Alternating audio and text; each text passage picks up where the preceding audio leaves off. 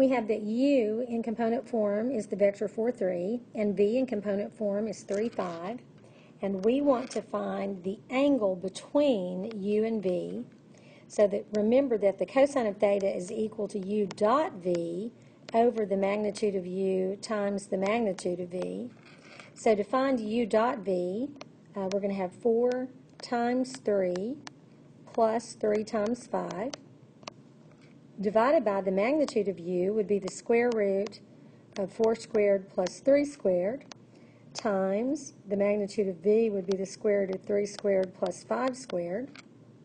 So we have that the cosine of theta is equal to 12 plus 15, and 12 plus 15 is 27, divided by the square root of 16 plus 9 would be the square root of 25, which is 5, and that's going to be times the square root of 9 plus 25, which is 34.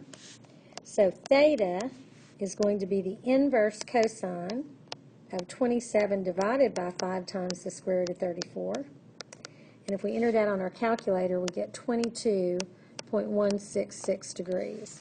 So again, if we go back and think about what we're doing here, we have a vector which in component form is 4, 3. So that would be our vector u. And we have a vector v which in component form is 3, 5.